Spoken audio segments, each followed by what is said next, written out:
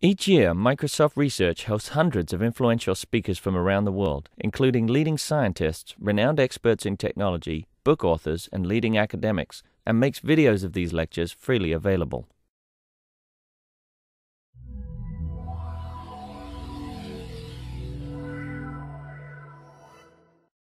He's here visiting us all week, and he's going to speak to us about computing Hilbert modular forms on real quadratic fields. Thanks. Okay. So I want to thank Christine for inviting me here, and unfortunately I'll be recycling a talk that I gave before. It's a talk that I gave back in Calgary, but here I'm making it just specifically for real quadratic field. When I first gave it, I made it in a more general content, but here I'll restrict myself to quadratic fields. So what I want to do is first start by motivating how I started being interested in the computational aspect of Hilbert modular form.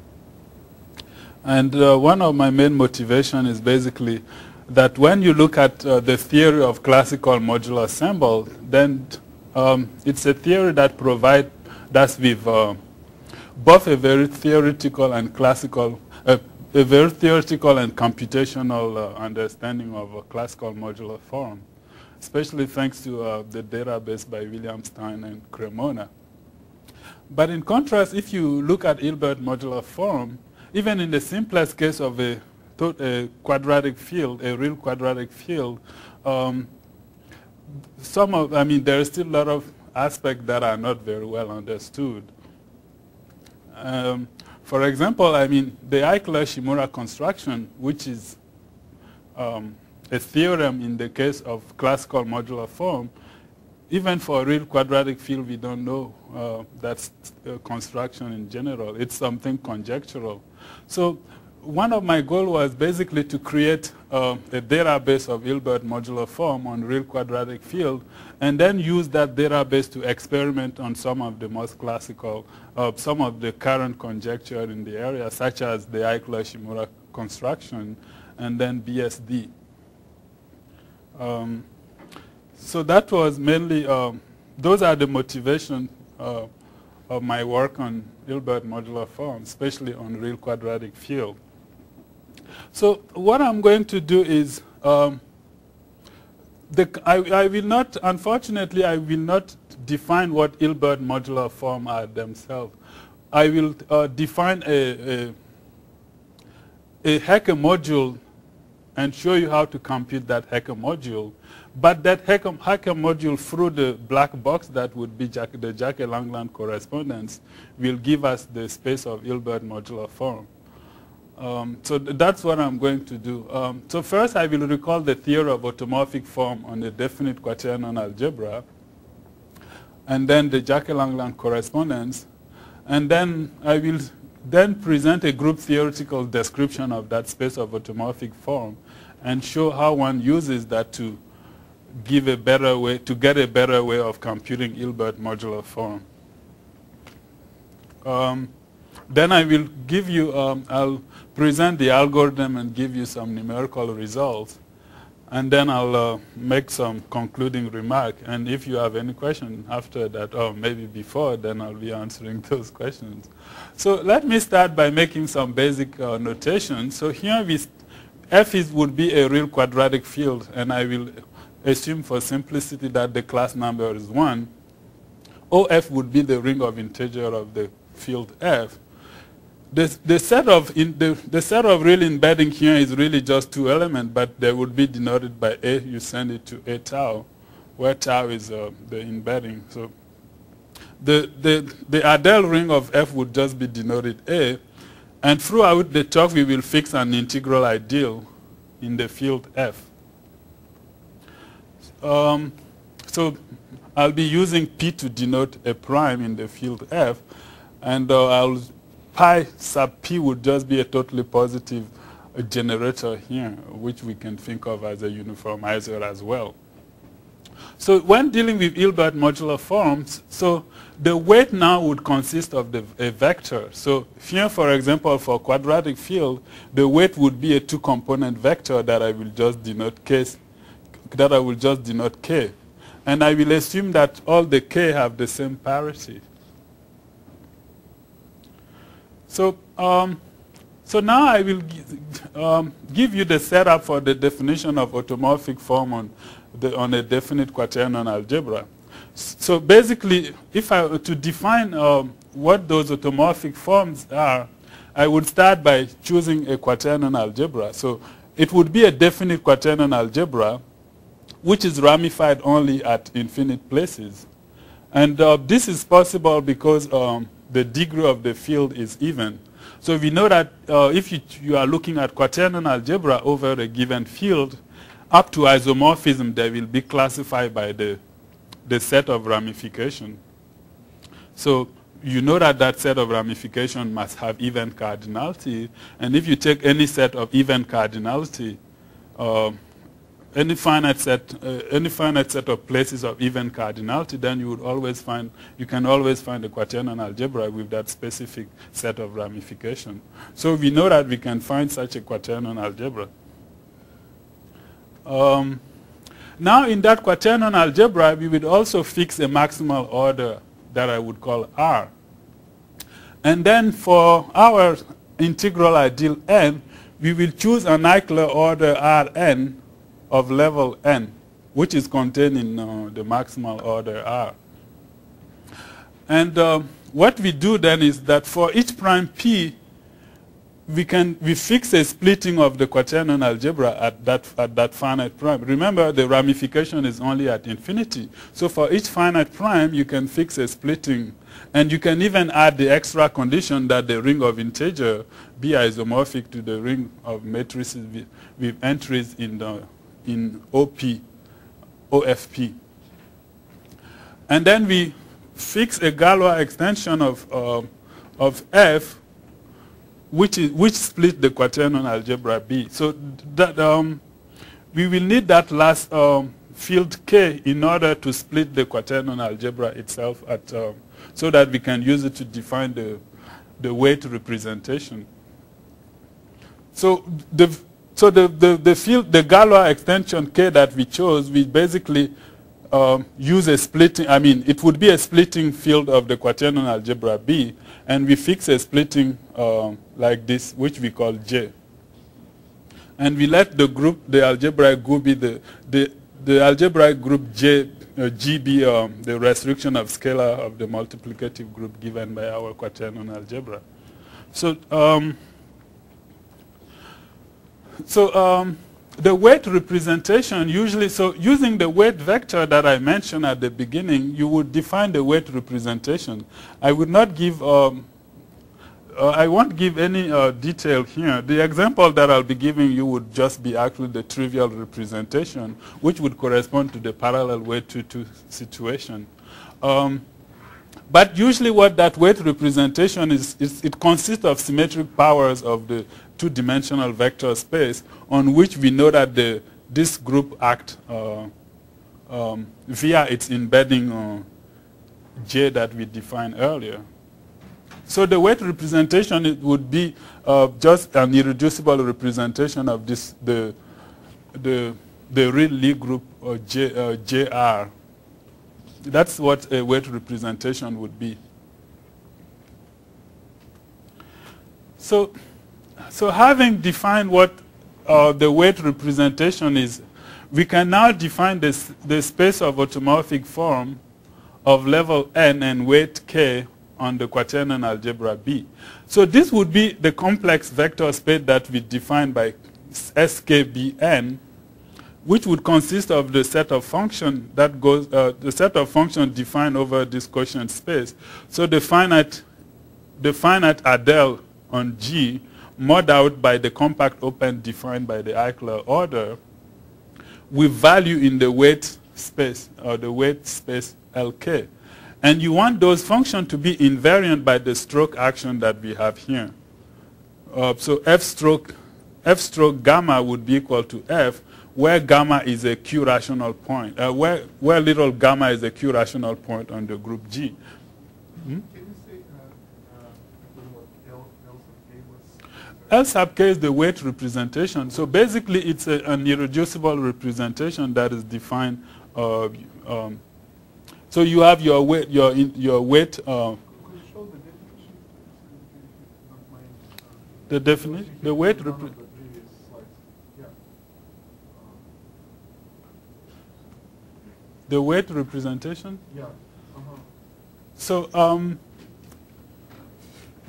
yeah, the weight representation would be an irreducible. It's a tensor product of symmetric powers of this vector, and you choose those powers. You basically chose them depending on k. So it would give you an irreducible representation, and I can basically. I mean, you know that if you just in one component, you know that in one component, I should be careful because. So if you have one component,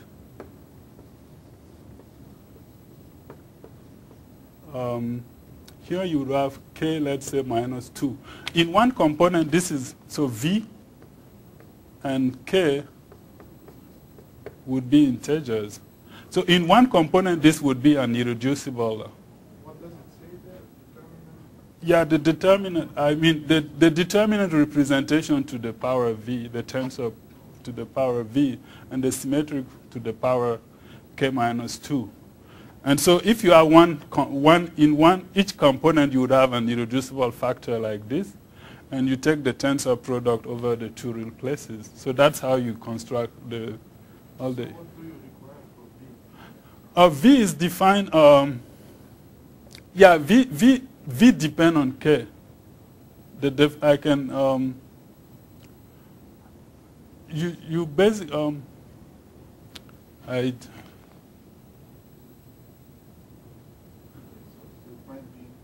Yeah. V usually. So you have the. So V is T is usually the vector. In this specific case, T would be the parallel weight 1, 1. And V is usually obtained by, if I remember correctly, so V would be N minus, I need to, M is, I would have to, I don't remember the definition in detail, but usually V, you first parallelize the weight vector and then use that to define V. And that gives you the weight representation. I'll have to review that. Maybe. Hmm? You said parallelize the weight? Yeah. So you, so basically you take N. So in fact, what you need, you choose, I think you choose M. You would choose M in Z such that I think K minus M would be 2T.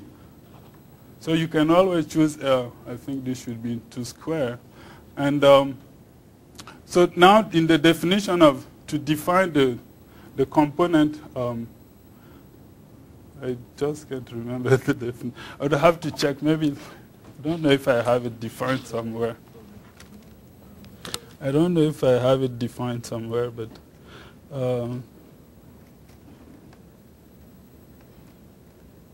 yeah, maybe I'll check later. Then I'll tell you how to parallelize the vectors. So.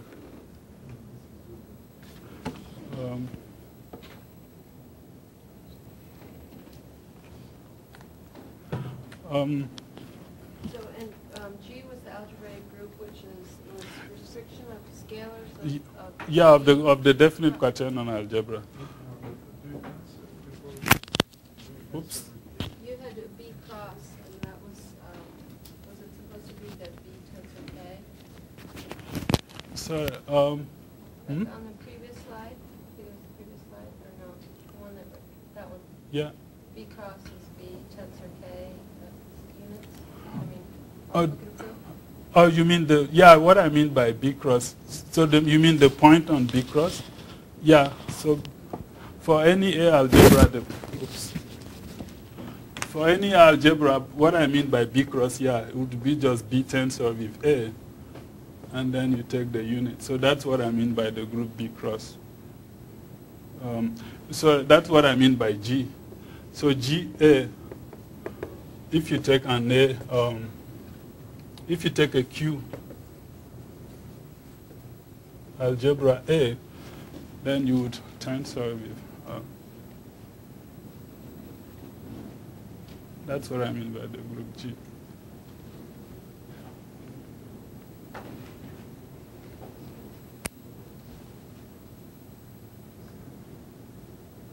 Basically, we want the point that this algebraic group will be determined by B. Yeah, yeah. Hmm? What?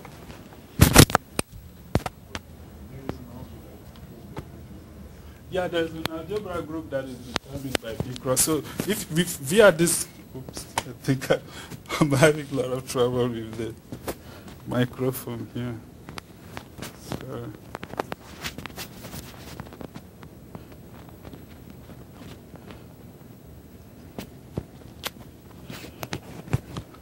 Yeah, so I mean, via this, you. This, Is it really B of A tensor up? hmm? So, what's the? Well, there should be an F in the formula that defines the restriction of scalars. So A is defined over Q. Yeah, A is. There's no F anywhere. Um, You need to tensor A up to F, and then tensor over B. no, the F, Doesn't make sense. the F. A is not an F algebra. A is an Q algebra. It says right there. No, no. No, I think he's just No, no. defining G of A for any A. No, yeah, here I'm defining G of A for any A. So what is the F? So the idea is that the F rational point, the Q rational point of this group should be B itself. So that's the point. So if you take the Q rational point here, and this would be B. Yeah, sorry. So. Yeah, if you take the Q rational point, this would be B tensor with, So you're tensor over Q. yeah.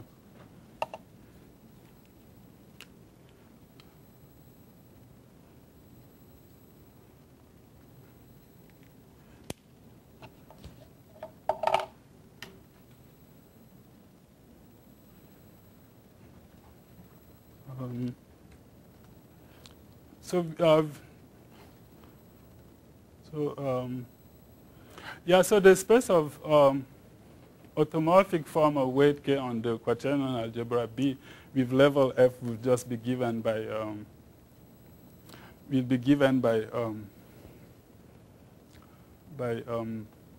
by the set here. So as I said, it's the set of function that is defined over this with value in the weight space, and then they are invariant under the stroke action by gamma, where gamma would be any Q rational point here. And the stroke action is just defined here. So F stroke gamma applied to an element G would just be F gamma G, and then you let gamma act on the left. So G would be in the finite udel, and gamma would be here. So you're modding out by this completion there of the maximal. Here? Because you want to make it compact. No. It's not simple. No, the quotient won't be compact. I mean, this is the level structure here, so I'm modding out by the level structure.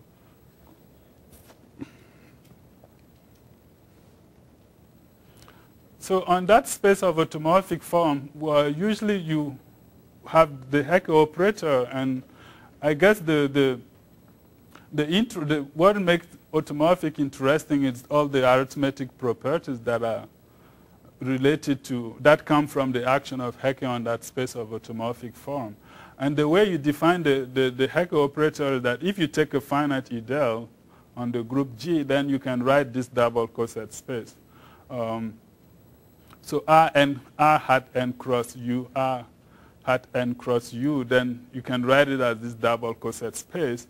And the Jacquet operator given by this double coset here would just be the map that sends the function f to this summation here where the stroke action is given by the representative of the double coset decomposition that we have here.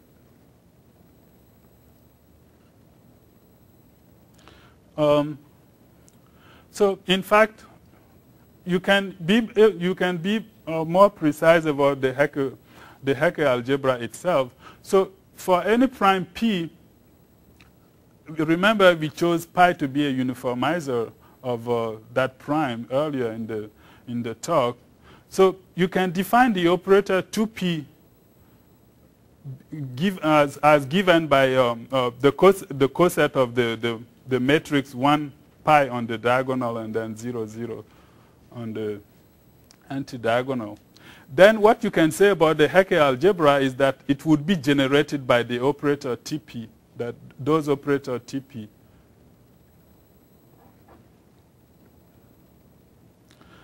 So this is, so you have the space of automorphic form here, and then you have the definition of the Jacquet action that we just gave. And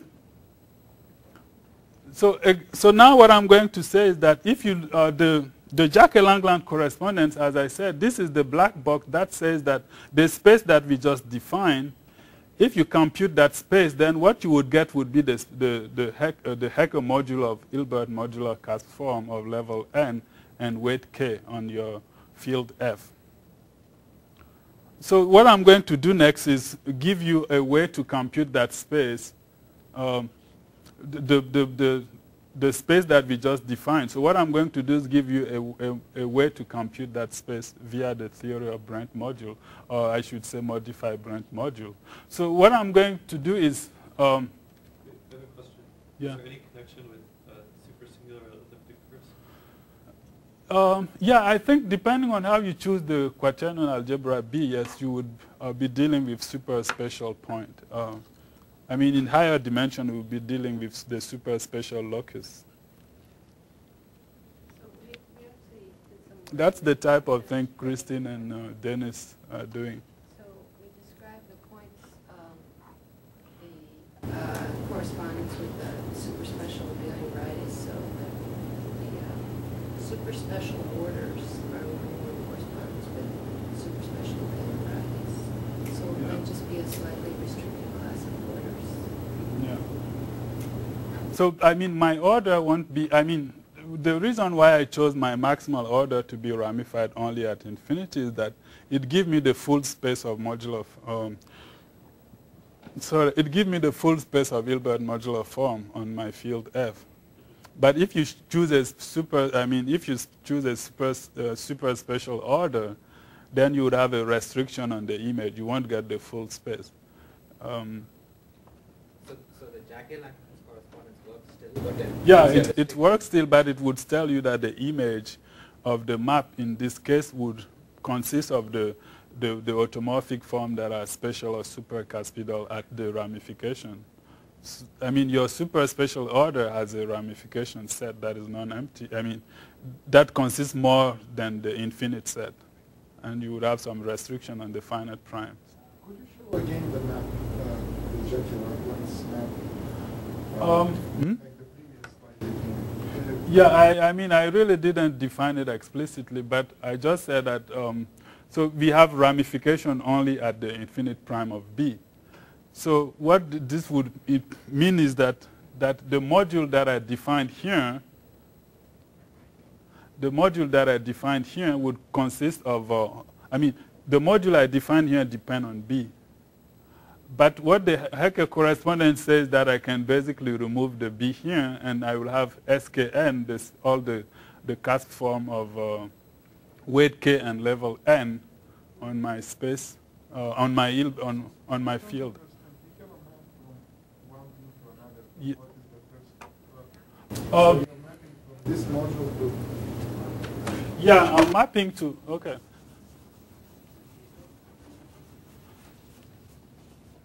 So the map will go from,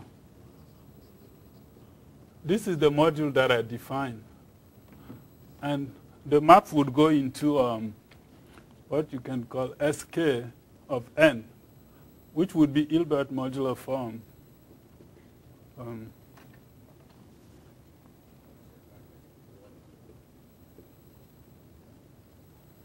Sorry. It would be the, If there's really a map, or just it exists isomorphism. the Hilbert modular form of weight k Yeah, that's right. and level n on F. So this is my space, and this is the automorphic form that I defined. And the way, here we will have an isomorphism. By the choice, I need to be careful here because here I need to mod out by a certain space. So it would, I would just say that there's a surjection here. Is this like, I mean, is it in any way canonical, or even that they give you a map, or is it like in the case no, of it's Q, really, where it's just that there exists? yeah, there exists a map. I mean, it's a Jacquet equivalent. I mean, if you mod out by the appropriate submodule, it would be a Jacquet. I mean, it's just there exists a map. It's not Yeah. in any way canonical. No. But just like Yeah. So if you replace this order by a super special order, then the image you would have some restriction that depend on the ramification. So the image would be defined in terms of the decomposition of the corresponding automorphic form. So you have something here, then you have an automorphic representation. You decompose that automorphic representation as a tensor product. And the image here, the local factor at the ramification would be spatial or supercuspidal. So that's how you get the description of the image here. Is that at all kind of analogous to new forms and old forms in the classical case? No, not exactly. Not exactly. Changing the primes that ramify in B in the case over Q is similar to changing the primes that the form is allowed to be old out. No, it's really not. I mean, usually the map is actually defined. If you go to the level of automorphic form, the map would really be defined actually using new form. So if you have a new form, you look at the corresponding automorphic form, and it's the decomposition of that automorphic form into local factor that tell you what the image is. So it's really not about how to split the space into old part and new part. It's a different statement. Because you basically go from, I mean,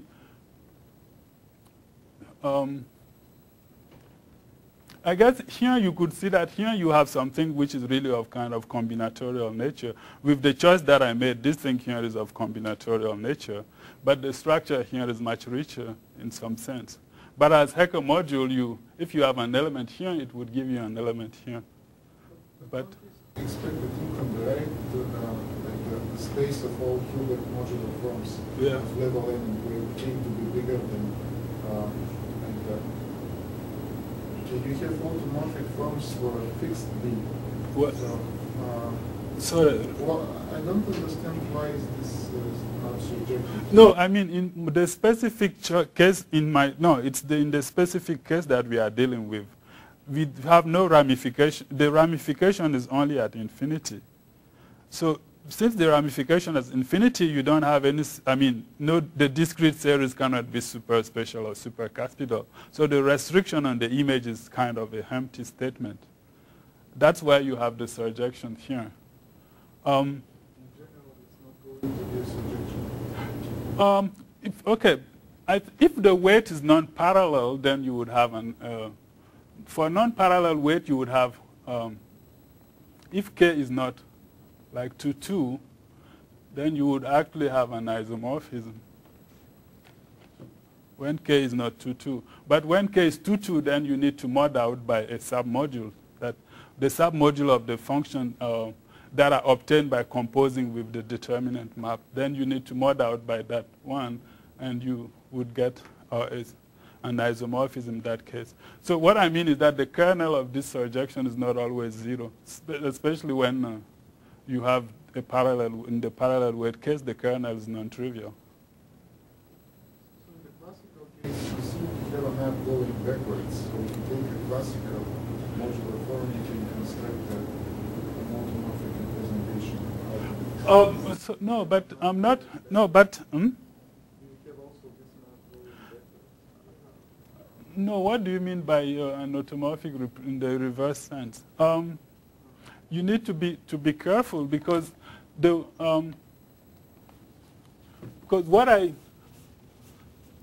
what I meant is that this thing you can go into the space of, I mean, if you have some f here, then you can attach an automorphic representation here.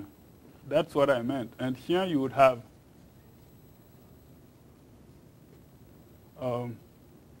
you have f here. You can attach an automorphic representation. So that's what I meant. So the Jacquet-Langlands, most often the statement is really on this level here. So this form you can write it as a tensor product over the V. And then you have the same thing here. And now, so if you take an element here, what is the image here? So the image would consist of the image of this map here, which people usually call JL. So the image would consist of the form here, such that at the ramification, the pi V would be special or super Caspidal. Sometimes people say just square integrable. So that's the restriction you would have on the image. So, but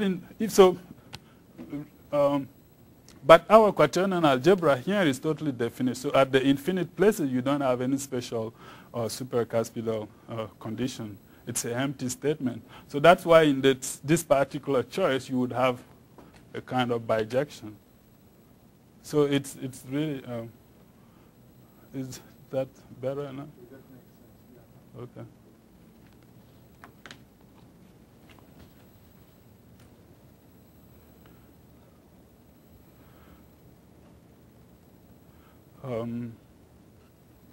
Okay, so let's go back to how we compute this module that we just defined. So in order to compute the module, I will start by choosing a finite set of ideals.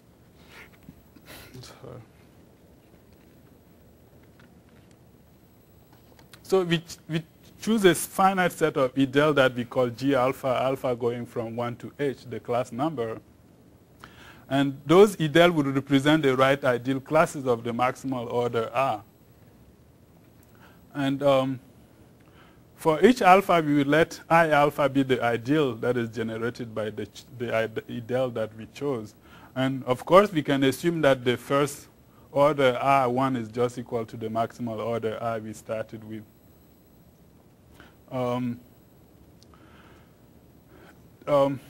Then for each prime, we can fix a splitting of the maximal order, the completion of the maximal order R alpha at P. We can fix a splitting which is just giving an isomorphism of this order with the 2 by 2 matrix algebra here.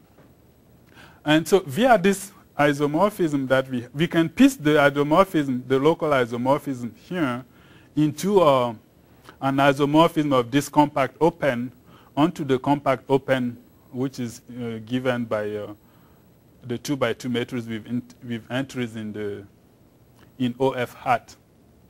And so via this isomorphism, the R alpha hat cross will act transitively on this projective space here.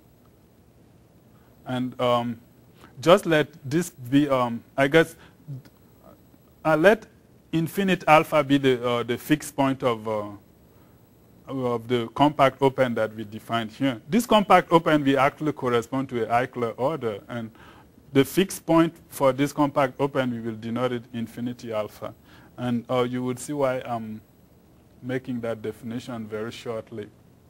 So one more definition is for each of the maximal order R alpha, you can now define the space of automorphic form of weight k and level n on that maximal order as the space of function here. So it would be the space of function onto this projective space with value in the weight space. And now there would be invariant under the stroke action here, where gamma is a unit in this maximal order. And now this is how you define the stroke action.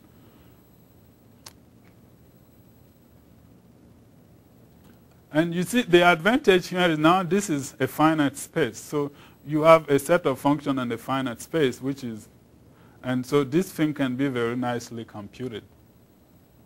So the space that you have here, you decompose the whole space as scale and into resonating some of those.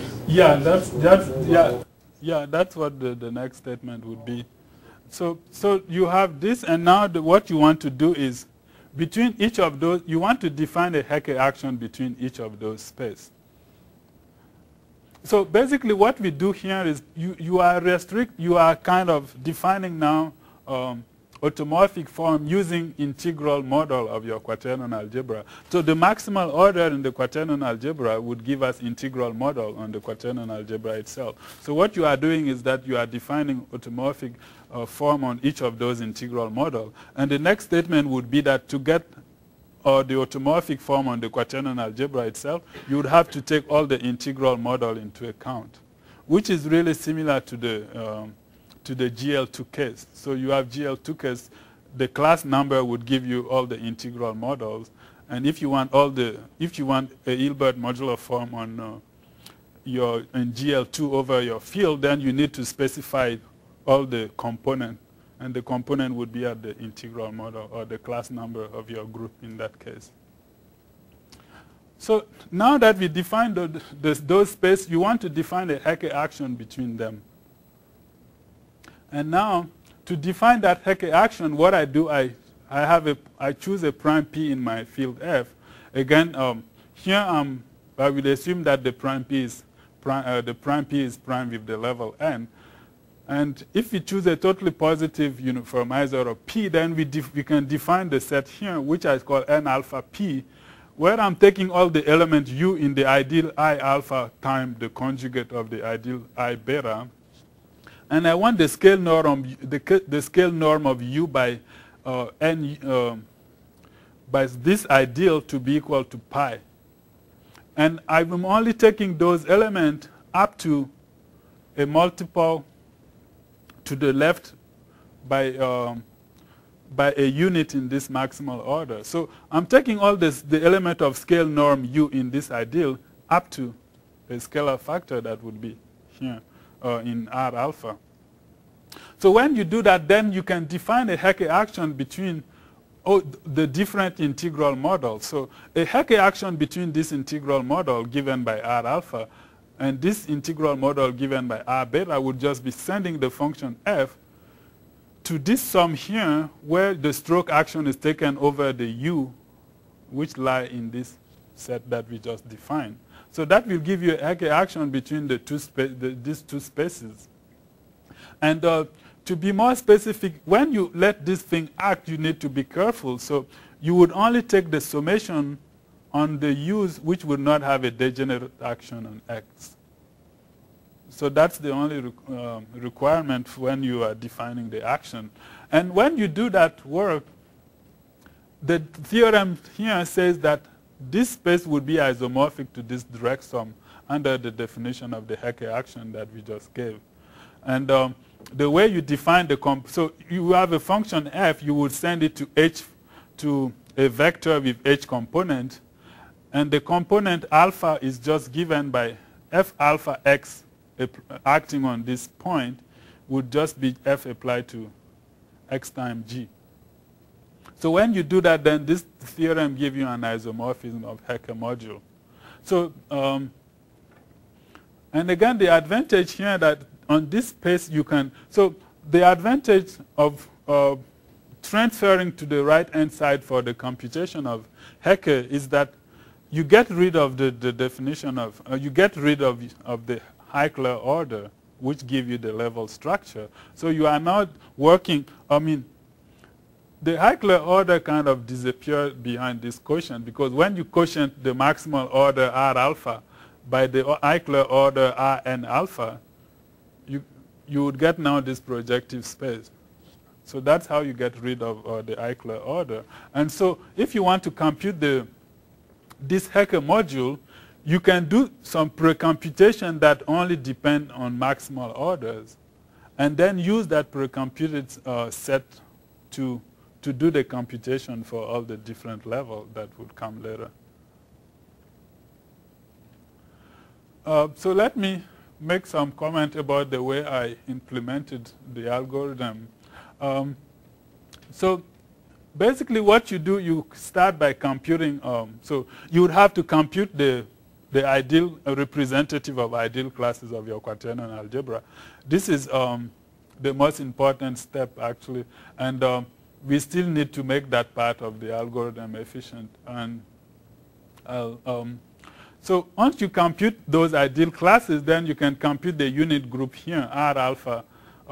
You take the unit of norm 1, modulo or plus or minus, and then you compute the set n alpha beta p, which are necessary for the computation of the Hecke action. So for the example that I did, I actually chose all the prime up to norm 100. And I mean, in most cases, you know that you need relatively few prime in order to discriminate between all the modular form. Just usually 3 or 4 prime are usually enough to tell you that all the form are, I mean, to tell you what are all the possibilities for your modular forms. So when you can compute that first, so in that first part you compute the unit group and the collection of n alpha p, and then you store them. And now if you are interested in the form for level n, what you need is, I mean, you need to compute this projective space, which is a finite set. And then you need to compute some local splitting of the maximal orders here. And those splitting can be computed fairly easily. And now via those splitting, you let the unit group that you computed in the first step act on those projective space. Then you compute the orbits. So you would have to compute the orbit and a collection of fundamental domain. And now basically the Hecke action, you just, sorry, I need to. So if you are interested in non-parallel weight form, then for those non-parallel weight form, you would have to compute the stabilizer of each element in the fundamental domain that you have. Because those stabilizer would come into the computation of the Brent matrices. And I mean, this step here is optional. I mean, if the space is really, I mean, if the dimension of the space is really big, then you would need to compute a lookup table or hashing table for the orbits. So where you record data that would be useful that you can use later. So when you have this, then the Brent matrices are just expressed by the way your Hecke operator act on those fundamental domain. That's how you would express the Brent matrix.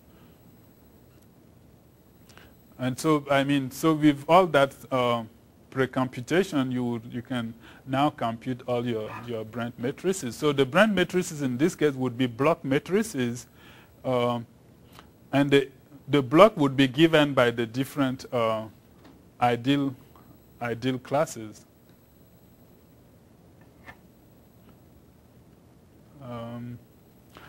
So here is one of the examples that I did. So the quadratic field here that I started with was Q root 29. And in that case, the class number of the quadratic field is 2. So what that means is that at level 1, we will have a Eisenstein series. So those are the form of parallel weight 2, 2. So at level 1, we will have the Eisenstein series, and we will have a form that is not a Eisenstein series, and it's exactly this form here. So what do you mean by level 1? So you are dealing with the maximal order itself. The ideal n would just be 1 here. So your Why should it correspond to Eisenstein's? no, you would have 2 forms, one Eisenstein series. For the parallel weight 2, 2, you'd have one Eisenstein series and one. You're talking about the Hilbert modular, the space of Hilbert modular forms. Yeah. Level 1. Yeah. It's like the MK on the right-hand side of your. Yeah, exactly. So, yeah. So in this, yeah. So that's what I was. So that's actually what I was saying. So for the parallel weight 2, 2 here, I need to mod out by something that is non-zero, and that something that I have to mod out would be the Eisenstein series. So I would only have this cast form here. If I compute this space, it would be 2-dimensional. So why do you call it SK instead of MK? Here? No, in the upper left. Upper The left. upper left of your square. Yeah? No, No. upper. Why do you call it SKB? Why don't you call it MKB? Oh yeah, sorry. I guess yeah. I know. I think I should have changed that notation long ago. But yeah, you're right. Yeah, I should have called it MK because I do have things that are not Caspidal. Yeah. So I would have to mod out by something that corresponds to the Eisenstein series. Then I would be left with this thing. Eisenstein series here always have parallel weights. Yeah. They have parallel weights. For Hilbert, yeah, for Hilbert modular form, I think, yeah, for Hilbert modular form, yeah. So do you know the dimension of the space of the, do you know how many Eisenstein series do you have given, if I give you the order, if I give you the You mean here? the level n, yeah. No, in general, if I give you a level n, can Yeah. you compute the I mean, dimension of the space? the number would always depend on the class number of the base field, right? The Eisenstein series, the number would be the same as the narrow class of your field. Yeah. Each narrow ideal class give you Eisenstein series. So this form, actually, you can check that it corresponds to an elliptic curve with everywhere good reduction. I don't have the equation here, but I think I have it somewhere in my notes. So in what sense does it correspond to an elliptic curve? You can find an elliptic curve that is defined over Q root 9, which is modular, and the corresponding form would be this. So if you compute the APs, the APs of your elliptic curve, you would see that they match this first form here. You prove that? Hmm? You prove that the curve really does have this. That it's matched. Yeah, you can check. Huh? Who proved it? Huh? For this. It's a theorem, right? Yeah, no, it was the proof of the modularity is not me. It's some other. I think the curve was found a while ago, actually, by Tate. Yep. It's the curve for Q root 29 was found by Tate, but I think with the result of Skinner and Wild, then you can prove that it's a modular curve, and it would then correspond to this thing. Yeah. But the proof of the modularity wasn't me. I did for a few examples on Q root 5, but not for this specific one. Yeah. Did you find a new elliptic curve like this? I mean, some of the curve that I found over Q root 5, yeah, they are new elliptic curve. So one thing that I think would be interesting is here, this thing would correspond conjecturally to an abelian surface with multiplication by Q root 5. And it would be nice to find the equation for that abelian surface. So I missed, what determines the dimension of the abelian variety that has that much The dimension would basically be, you mean here? Well, you're saying here it's an abelian surface, but here it's an elliptic curve. So, yeah, so the dimension would be, I mean, the field of definition here is the quadratic field Q root, I mean, the field of CM would be this quadratic field of, this quadratic field Q root, so Q root 5. So the way you decompose the space, the dimension of each irreducible constituent will tell you what is the dimension of the corresponding variety. At least, I mean, this is a conjecture actually, because we don't know the Eichler-Shimura construction for arbitrary field, and that's why I think it would be even interesting to know if we could match this form to an abelian surface, and this is some of the things that I'm working on.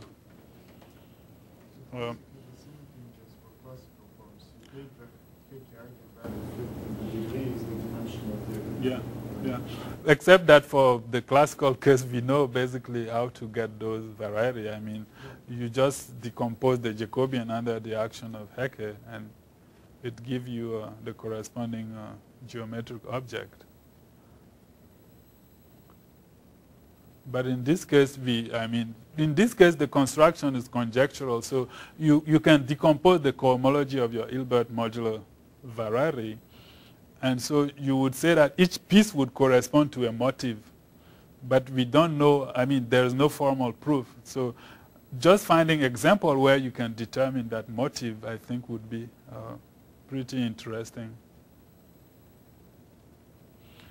And so what I did is that for elliptic curve, some of the elliptic curve, I can compute the periods. And then from the period, I can get the elliptic curve itself. But this usually requires a huge amount of primes to get the period, and I wanted to find a different method where you would need much less prime, and I was exploring some of the things that you did. So there is an elliptic curve attached to any rational waveform, but it's defined over C a priori? Yeah, it would be defined over C a priori, but you want to show... It's defined over Q. Yeah. And presumably in parallel weight bigger than, or anything other than weight 2, parallel weight 2, the thing looks like it's not defined over Q. No, it would be defined over the, for example, here, every variety that we get should be defined over. No, but like even for classical modular forms of weight 4, you get elliptic curves, but they're not defined over Q. Oh, okay. Yeah, okay. Is that similar for Hilbert modular forms? Yeah, I think conjecturally it should be, but for the parallel weight one, for the parallel weight form, yeah. For the parallel weight form, it should be defined over your base field. You mean for, like weight 4 also? Yeah, I mean parallel weight 2, okay. Sorry, sorry. Yeah, because the parallel weight 2, they correspond to the decomposition of your your. For a higher weight, there's an abelian variety over C attached to any U-form. Is there an abelian variety over C? I can't tell, but I would expect that it's pretty much. To make an elliptic curve, you should be able to make an abelian variety. You just don't understand its rational. Yeah, yeah, I think so. I mean, conjecturally, yes. Again, the reason why I'm careful here is that we don't know the Eichler-Shimura construct. We don't know in general. I mean, even for a quadratic field like this, you cannot say in general if... right, but just for associating an elliptic curve or an abelian variety to a form, you don't need Eichler-Shimura. You need that to do something that has rationality properties. Well, it takes the cohomology of the Hilbert modular. Yeah, you can take the cohomology, but it would just say that conjecturally there is a motive. I mean, you could take the cohomology and get complex lattices, and from those you get complex tori, I think. Yeah. Yeah, that's right. That's right. But that's right. You would get. Yeah, actually, that's right. You would get that your abelian variety is defined over C.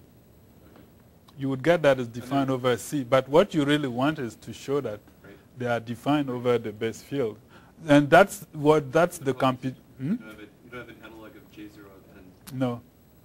No, so that's that's some of the thing that I was doing over Q root 5. So over Q root 5, I started for a few of those form, you compute the period of this.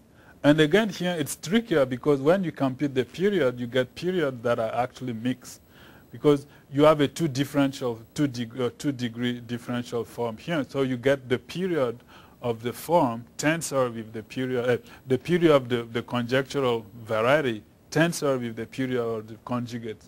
So you get those mixed period, and it's quite tricky to actually recover the curve from those periods. But I managed to do it for a few examples, and you can check that the variety is actually defined. Did you need?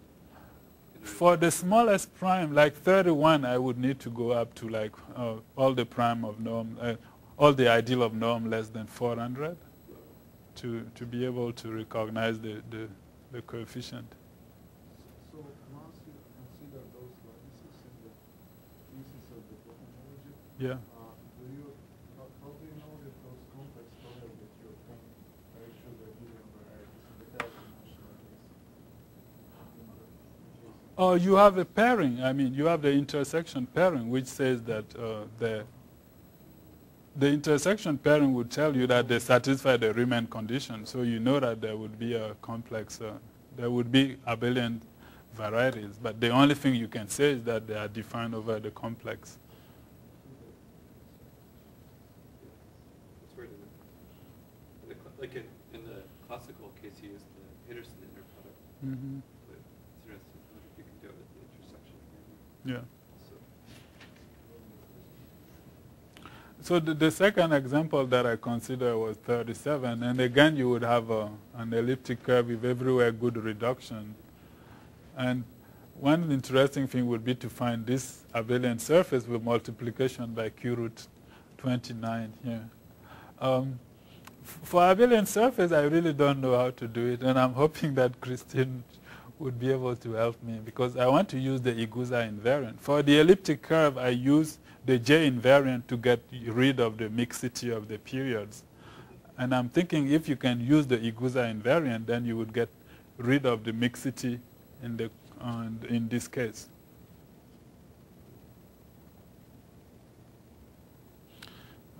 So I think that's pretty much what I had to say.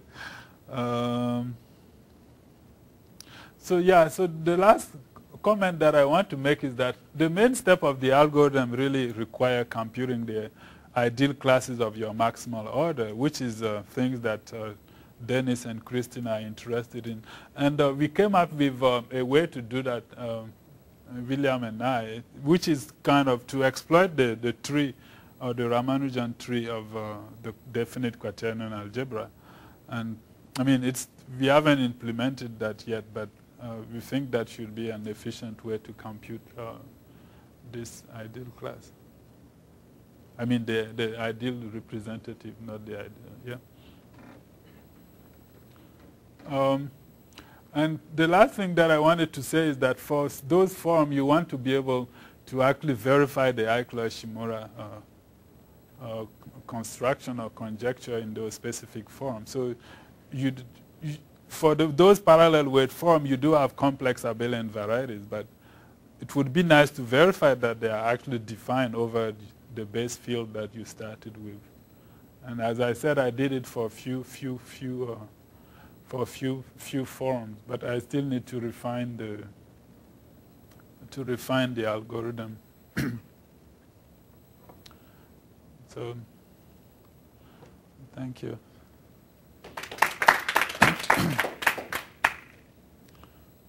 Yeah. Any questions? So,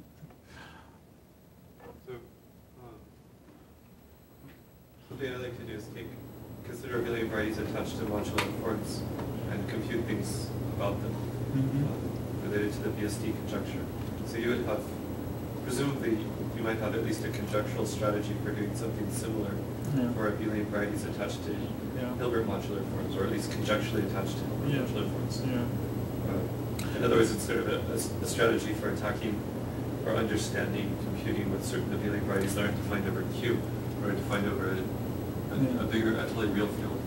And so I guess the first question is, what's the analog of, I guess, Ribot's conjecture about which abelian varieties over totally real fields are supposed to arise from Hilbert modular forms? Oh, it's the same, the GL2 type. What's the conjecture? I mean, there would be GL2 type. I think there is a similar, I mean, there's the conjecture. I think Henri kind of formulated a similar thing in one of his papers, the rigid local system and Fermat's theorem, Henri Darmon.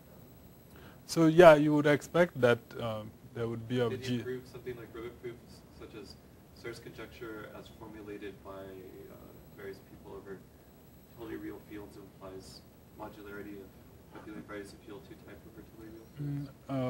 No, not some, no. Ribot proofs Serre's conjecture over Q implies. No, I don't think there's any. I think in specific cases, yes, but not. There is not a full general result in that direction. So now people know modularity for any GL2 type of abelian variety over Q at odd level, odd conductor that falls from spin double.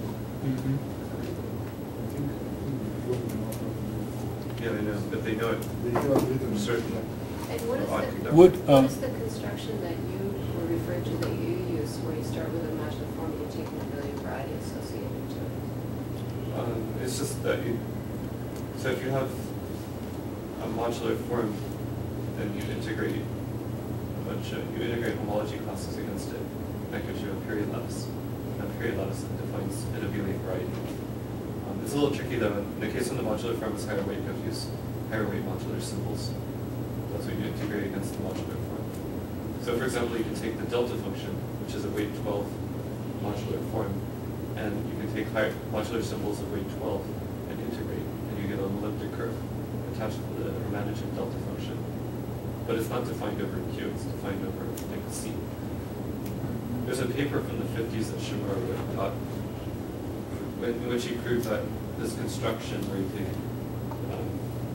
take some periods and you integrate it against the higher weight modular form gives you an abelian variety over C. And I think he uses the Peterson inner product to prove it. Yeah, I think that's the quadratic form he uses, yeah, the Peterson inner form, yeah. It's some French paper from the 50s that Because there's a whole bunch of work being done now, like Tong Hai Yang and Yan Brunier, like all these Akula. I don't know if you know all about this, using kind of the analog of the Peterson inner product in this setting, and doing like intersection pairing computations and stuff.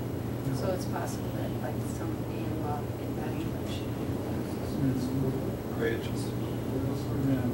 Kudla was a big guy, rather.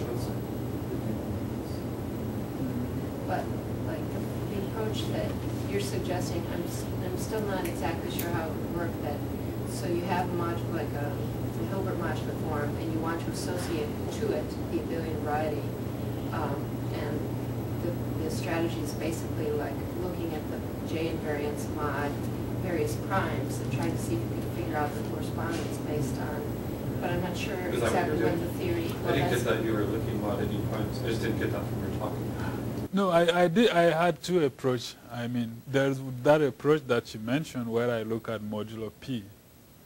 So I know the general form. I know the general form of the J invariant, and assuming that general form, for a minimal model, then I look at modulo is a finite set of prime. So if you look at modulo a finite set of prime, then if it gives you the right J invariant, then you kind of lift to the global case. Yeah. How do you compute the J invariant mod of prime? How do you compute the J invariant mod of prime? So what I assume that is I have so for example I need to assume something on the discriminant. So I know, for example, the curve has multiplicative reduction. Just from weight coefficients, how can you get any information about a J invariant mod of prime? Oh no, it's not from the Fourier coefficient. So I assume that my J invariant, yeah, I assume that my J invariant is of a certain form, and that I take my model of the elliptic curve as given by that J invariant. So then I look at the reduction of the model and see if it gives me the right AP. I see. So you do that for a finite set of prime, you would rule out many J invariant and you just left with one. Yeah, it is related in the sense that it's telling you the Fourier coefficient is telling you some information about the prime, what's happening at that prime. Yeah. The number of points or whatever. Yeah, that is. yeah. It restricts the list of possible J Yeah, yeah. invariants. Yeah. So it's like So sieving in some yeah, sense. exactly. Yeah, exactly. Yeah. It's sieving. You're sieving So for an elliptic curve with a given Q. yeah, but I mean, yeah, that's exactly what you're doing. So the other method where you compute the period has some kind of advantage. So you compute the periods. You just do this over Q too. Like a modular for elliptic curves by computing the A sub P and then trying to do some sieving process for an elliptic curve with those AP. I've never heard of anyone doing that. No, I have. No, no, I haven't. I mean, Well, that's what you were saying you were doing in that special Okay. case. So For you the just J- you did it for elliptic curves, you said. for the J invariant. Yeah. Yeah, that's what I did. But I mean, the second method is you compute the period, Yeah. the actual period. That's the standard. Yeah, that's the standard That's way. what I'm kind of wondering, like how these two approaches correspond, whether there's the different, getting different. Well, I mean, data. the standard one's what everybody does, and the other one with sieving for J invariants, I've never heard of it until just now, and it seems very clever. You just thought of that, and because you couldn't get very far with. Yeah, I mean, this one, I cannot get 5 with the period, that's for sure. I mean. Well, he sent this to me like a year and a half ago. That's what very he interesting. suggested. But I didn't, I mean, I told you at the time I tested few things, but I didn't implement it. I was still hoping that computing the period would be, I mean. So you want to try to do it with the Igusa invariant ceiling? Yeah, the Igusa invariant, I wanted to use the period. I mean, I didn't think about sieving with the Igusa invariant. I wanted to compute the period with the Igusa invariant. But the thing that's not But clear I about think, it- now I'm thinking, just looking at 31, where I already need 300, I mean, all the prime up to 400, I won't be able to go very far. So I would have to maybe use the sieving method again. But the thing that's not clear about it is when you want to lift the J, like the coefficients, let's say, of the curve, and you have them mod P, and you're trying to lift them to some field. And a priori, you can lift, to, let's say, like the fit factors or something like that. But you're doing this for a bunch of different primes. And how are you supposed to recognize, how are you supposed to kind of find a simultaneous lift of something that's defined modulo a bunch of primes? Sounds like rational reconstruction of the Chinese remaining curve. Yeah, that's, Remaining theorem is what we do with, actually Dave's It's the- implementing this now. It's to lift the minimal polynomials of the J. So that, and you'll end up having a polynomial which is defined over Q. But the problem here is that these J invariants, if you lift them, you're lifting them to some huge number field, which is like non-ramified extension of the quadratic CM field. no, sorry, And so I then- can't really comment, 'cause I don't you mean in the Igusa setting? You mean in the Igusa setting? Yeah, in the Igusa setting, you're not lifting, I mean, I guess the analog for the elliptic curve is that the elliptic curve is defined over the Hilbert class field of the No, imaginary quadratic. Yeah, no, in my case, I know that, I know in my case that the elliptic curve, at least conjecturally, I know that it's defined over Q root 5. So basically what I'm doing is all the prime, for each prime you fix a reduction map to the finite field, and so it's via that reduction map that you would apply the Chinese remainder theorem. So what is the input? You basically want to compute those And rational coefficients. reconstruction. Yeah. You want to shoot a set of primes and compute those coefficients modulo this set, modulo each prime. Yeah. And then from that, you want to reconstruct what the modular form? No, the curve. J I want, invariant. yeah, the J J invariant. J. The J invariant. there are Oh, two J I think invariants. one very naive thing that I first did. I will tell you what I actually did for the first time. So the way I did it for 31, when I first did it is, so you have, so your J invariant, you know that you can write it as A cube over delta E, where you know that A and, This is when Yeah. So you have AF in here. And then, when I did it the first time, I'll call this, so let's say this is C4.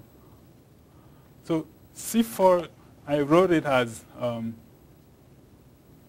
A plus B times omega. See? So, I mean, if you avoid the prime in the denominator here, so that's where I need the assumption and the discriminant. So if then you can look at the reduction of your J invariant. Assume that you fix A and B in a certain range. Then you can look at the reduction modulo. What do? Do you find all J invariants such that the AP is, say, 6 or whatever? I mean, it's one of Yeah. And what if there's more than one? No, I mean, if you try several prime, Yeah. I mean, No, for a given prime, there could be more than one J invariant? But what I did here is start by fixing A and B in the range. So if you fix A and B in a certain range, so the range, for example, you can have some idea on the range if you make some conjecture on the height of the curve, for example. So when you do that, then Wait, what do you mean by the range? The range of so the A and B are integers. In some sense, you're sieving over that interval. Yeah, you are sieving over an interval. So if you have a J invariant, then you look at the APs. And by the time you reach 2 or 3 prime, you know that you can throw it away and try a different one. You're not trying to... Okay, I was thinking... That was the first, this is the first, when I first implemented, this is what I did. But now what I'm thinking is to refine it by using... This isn't at all the Chinese are made of or anything. This is that's what I'm getting to that point. I'm getting to that. No, I'm getting to the Chinese remainder point. So this is the very naive way I first did it.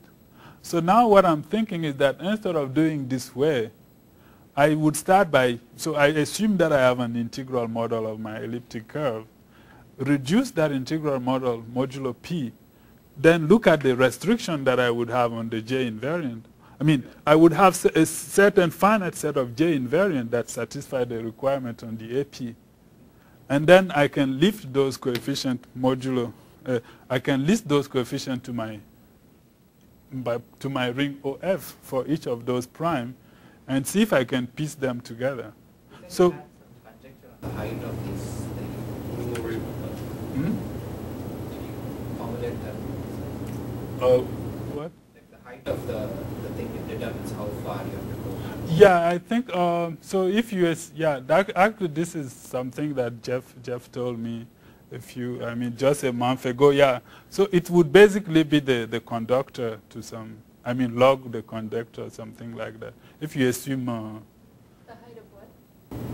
for the elliptic curve, the height of the J invariant. So you have the new, effective Chebotarev assuming GRH. So it would be something like log of the conductor. And the conductor you can get from like the level. Yeah. Yeah, and what is the conjecture that's telling you that the elliptic curve will be defined over OF or over the real quadratic field? It's the analog of Eichler-Shimura. It's the analog of Eichler-Shimura. I see. So you're saying that when you lift the coefficients, you're expecting to be able to lift them to this, in an elliptic curve case, you'd be lifting them to the real quadratic field. And Yeah. in the higher dimensional case, you'd also be lifting to the real quadratic field? Or Yeah, the real quadratic field, yes. I still don't understand I don't understand your third approach. You mean... You work mod 3, mod 5, and mod 7. Yeah. Prime. So mod 3... All Weierstrass equations? Yeah, I was thinking about lift... 10 J's for 1. I was thinking about the Weierstrass coefficient in that later case, because I'm starting with a minimal model. For the J invariant, this is what I did. So I searched for the AB in a range, but what I want is start with the minimal model. Are you again still seeing, or are you going to start Yeah, with I'll the be... model in some general form, and then vary coefficients and reduce, and then count No, I won't vary the coefficient. So I'll assume that. Here you were varying the j. Yeah, here I was varying the j. But what I want to do now is I have my model, I reduce it modulo p. Yep. So if I reduce it modulo p, the coefficient will tell me that, those coefficients will tell me that there is only a finite set of coefficients, a very specific set that give me this. And that very specific set, for each prime I can, so for each prime I can lift the coefficient to my ring. So what do you mean there is a specific set of coefficients? You're just considering the set of all Weierstrass equations. The set of Weierstrass equations. Count the number of points. Yeah. You get that number. I mean, and this makes perfect sense over Q as well as do the same thing. Yeah, it's the. I still don't see how to make this work. So what I'm going to do is that, so for those prime, the ring that I want to use for my lifting would be really, so the ideal, I need to be careful. So the ideal with which I want to apply my Chinese remainder theorem would basically be the product of the prime that I will consider. So the where it's just that you have three different curves for each prime. Yeah. And it's an exponential number of things you have to try combining together. There would be 3 to the power of the number of primes. Different possible choices if you choose one from each. Yeah. Yeah, I mean, right now that's the problem. But I'm thinking there is still a way to, I mean, to make it, to do it in a clever way. It'd be nice if you could somehow get a little more information to narrow down the number of possible Weierstrass equations modulo a given prime that could correspond to your lifting curve. Yeah, I mean, you could use the information about the discriminant itself that you have.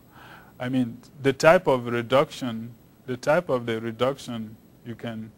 The conductor will tell you what is the type of the reduction of the curve. You could use also that to reduce, to restrict the coefficient for each prime as well. You could also work modulo, maybe. Are there a huge number of equations of a given J invariant if you work modulo No, a given prime? not that many actually. Well, it's the class number Even of 2. the order. But if you work mod 10 primes and there's 3 curves for each, that's 3 to the power No, of I'm 10. expecting you would. Yeah, I'm expecting you'd have fewer curves than that. I mean, I'm expecting you'd have very few curves in general. But I mean, I'm not.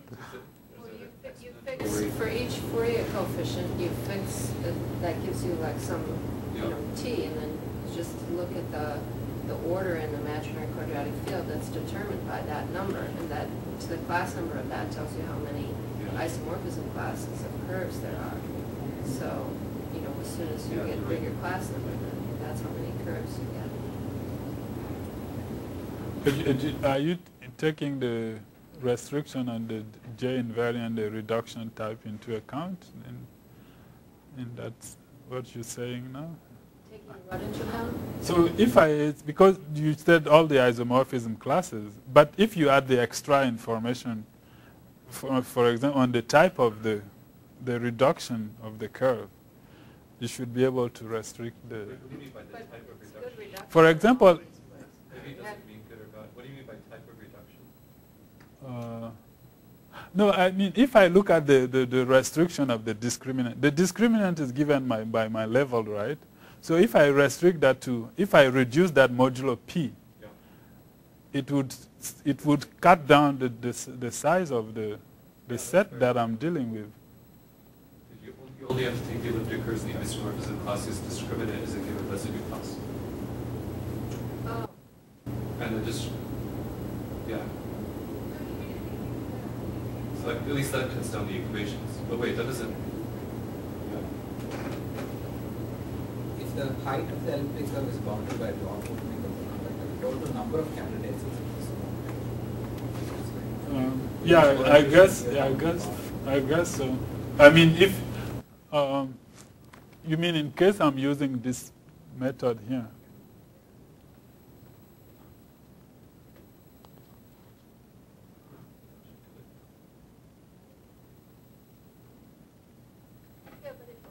The input to the algorithm is the modular form. And then The modular form and the conductor as well. So are we ma- you get from the slope? yeah, the level, I mean the level of the conductor. So Anything you get from the conductor of the elliptic curve would be the level. So that would, if you are assuming that you have a minimal model, then it would give you some restriction on the discriminant. And so you can include the reduction of the discriminant mod P into the data to cut down the size. Also, you set your CV to this interval. Wait, but there's How do two. you choose the Yeah. interval? No, those are two different. There are two different. Yes, Ups. three. One is complex grades, two is steeping, and three is the Chinese remainder theorem by cleverly reducing the number of choice, an exponential Chinese remainder For theorem. the Jane variable. Yeah. No, the third one's the Weierstrass equation. So why don't you do it for the J braid using Chinese remainder? Wouldn't that be a fourth approach? Why use a Weierstrass equation? Just compute all J's that are given a P, Yeah, I didn't. I mean, and then try to assemble this together using Yeah, Chinese remainder and rational reconstruction. Yeah, or you could do Yeah, quickly, maybe- like just do it larger and larger powers at a certain time. oh, okay. I have.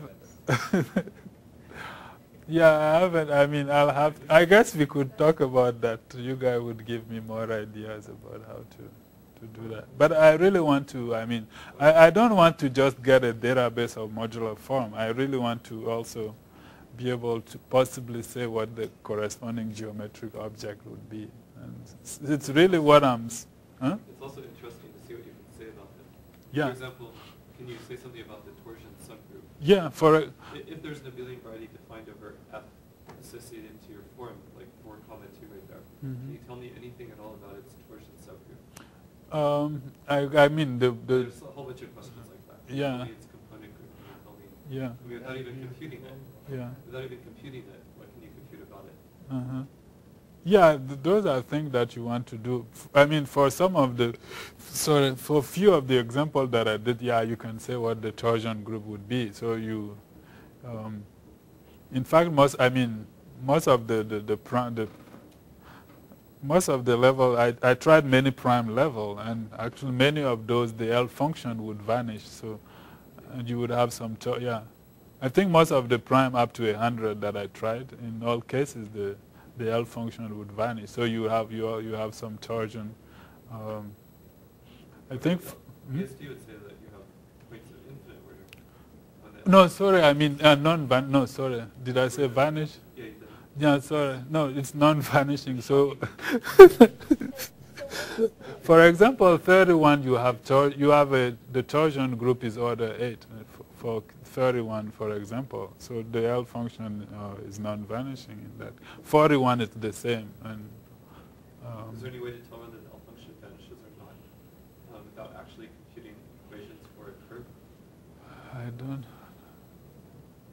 I mean, you actually have the L function. Yeah. Some precision. Yeah. Is that enough information to tell? With modular symbols, you can tell whether or not an L function vanishes provably. No, I don't. You can say anything here, even approximately. I don't know. I guess this is one of the big problems. The fact that you don't have the modular symbols. I mean, that's really a headache. So you are starting. Huh? What? I think there's. I mean, there are maybe. I think perhaps Paul will tell about that at MSRI. There are now they have some kind of modular symbol approach, but except that it's not. I mean, I don't think it's one is able to really implement it yet in an efficient way to compute Hilbert modular form. How does the vanishing work for modular? All you do is you just compare 0 and infinity with your modular form. And in order to compare 0 and infinity with the modular form, that's the same as integrating from 0 to infinity. But actually, because the modular form is it's a new form, it's an eigenform for the Aptian linear evolution. So you write the path from 0 to infinity as a sum of two other paths from I over root n to infinity. Okay. Then you end up just having to compute an integral from I over root n to infinity. And when you write down that integral explicitly using switching the order of summation and integration, then it converges very quickly. Right. So that numerically allows you to quickly compute the value at 1. To algebraically compute the value at 1, you can compute just using purely linear algebra over Q or whatever your field is. You compute a homomorphism that has the same kernel as the period mapping, and then you take the modular symbol 0 infinity and take its image under that homomorphism and see whether or not you get 0. It's sort of silly, but it algebraically, provably gives you whether or not What I can do is the analytic approach. I can compute the period more or less in the same way you just did. There's one other thing I want to say is that you can use you can prove theorems that allow you to bound the denominator in L of 1 over omega, and hence the approximate computation can be used to provably determine, assuming the bound on the Manning constant, which in many cases. Sorry, go on. So you can analytically. No, analytically you can do more or less the same thing. So you have you can analytically you can say if it's non-vanishing or you can assume it's some vanished. functional equation for the L function and then compute values. Yeah. You can actually just stick it into Tim Dotchitzer's program probably. Tim Dotchitzer has this amazing program that it just takes the coefficients of a completely generic L series and information about the gamma factors, and it outputs the L function at any point you want. Like at 7.3 plus I or whatever. It's so fun. So, but what is the disadvantage of just using the Aiko-Shimura approach to constructing the abelian variety? You need a number of coefficients. You mean computing the lattice period or what? Yeah, computing the period. Yeah, I mean you need way too many coefficients, I guess. So, So how do you know? So yeah, the period are mixed also. So you need to see that's one extra condition. So first you need many coefficients to, because you see the reason why you need more coefficients is that you would have totally positive unit coming into the summation when you are computing the period. So that would require more coefficient than you would expect in the only unit in the over Z would be plus or minus 1. But now you would be dealing with powers of the fundamental unit, for example, in the quadratic case, and that would require you way more coefficient than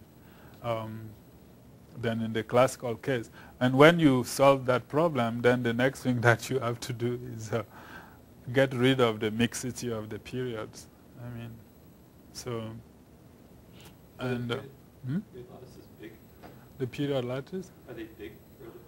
So you have, I mean, you would have four. You have four. Yeah, the period would be big. Yeah, if you in most examples that I compute the period, yeah, the product, you can see that they are bigger. When you recognize the elliptic curve, then you would see that for the elliptic curve they are rather small, and then those product, the product would be pretty big, and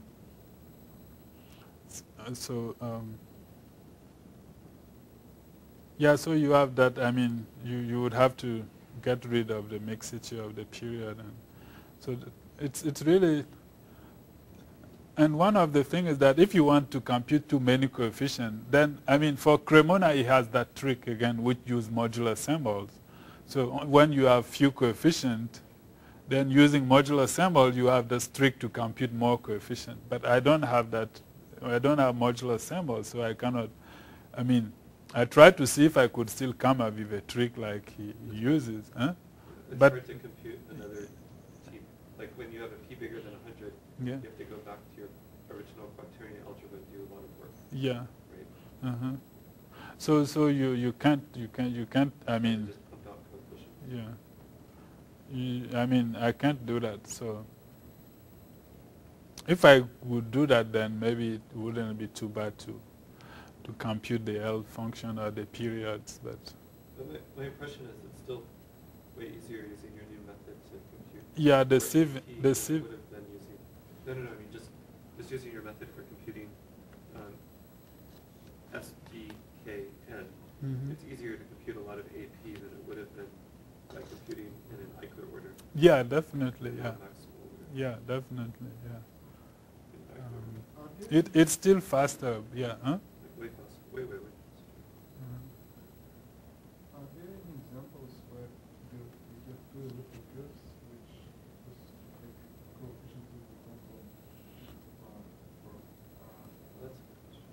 If Have you, yeah. So do you have an example of two elliptic curves which come from this construction so that the three coefficients are congruent modular some time?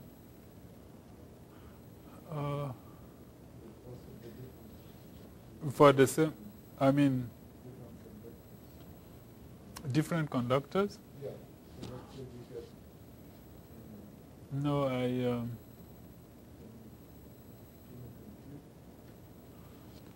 no, I haven't. Even if they're like higher dimensional, even if they're not elliptic curves, just modular. Actually, they're congruent mode too. They are congruent mode too, yeah. The two here, I think they are. Huh? They're And the same level. yeah, Yes, the same level. It's the 11, same level. Level 11, common fiber. Wait. It's not. They are both. Which one? Oh, you would This- say Like the the last. GCD of Okay, the last. Yeah. Wait, what does 4, 2 mean in the middle column? Where? 4, 2 in the middle Here? column? Oh, the norm of the level is 4, Oh, I see. and the prime So is okay, 2. field generated by 4 and 2. No, yeah. So the second gets 11 in the norm. Yeah. So the, You can always generate it again, but So I guess the dimension 2 What's analogs would be Same. worse than the elliptic curve, because what will happen is all you fixed is a real quadratic field, Mhm. not the full CM field. Mhm. So when you're looking at these goose invariants, you're going to have to look through all the invariants corresponding to any field that has that Mhm. real quadratic subfield. Ooh. So there's more than just the class number there for each prime, because you have to have the ones from each. Yeah, but I guess, yeah, that's not a very good news.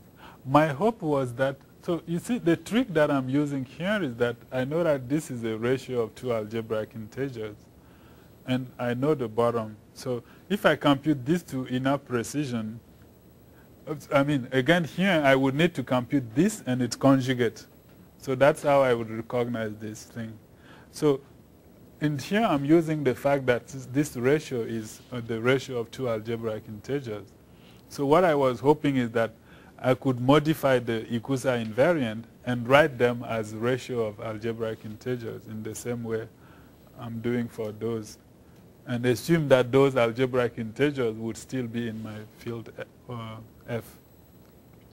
I mean, I don't know if I can do that, but that's one of the things I wanted to discuss with you, because I was hoping that I could still maybe modify the definition and assume that I can have them as those kind of ratios. Because if I can do that, then I would be able to apply the same method of the J invariant, where I compute the period lattice and recover those J invariant exactly in this same way.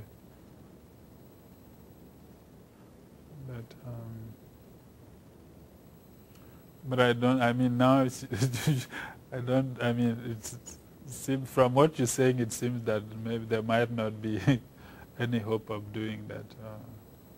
Well, I'm just not sure about what the total input to your algorithm is besides the modular form. What other kinds of information? My input would be my input would be the modular form and the conductor.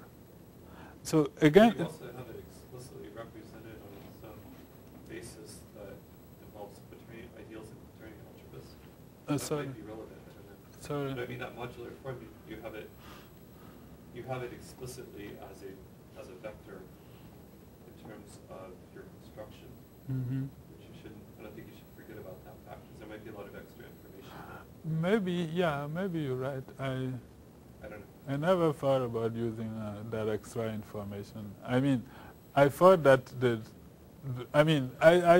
I do think that even all that extra information, it gives me much less information than the modular symbol would give you. And I don't know how to use I think the only way I was thinking about using that extra information is working with isogenic classes of those varieties. So, because what this gives me a Hecker module that I can decompose and work with, get some sublattices which would correspond to abelian variety. So if I want to work with the variety without using the equation, I think I might still be able to do that using that extra information. Yeah. But if I want to compute equation or things like that, I don't think I can, that data would be useful to me.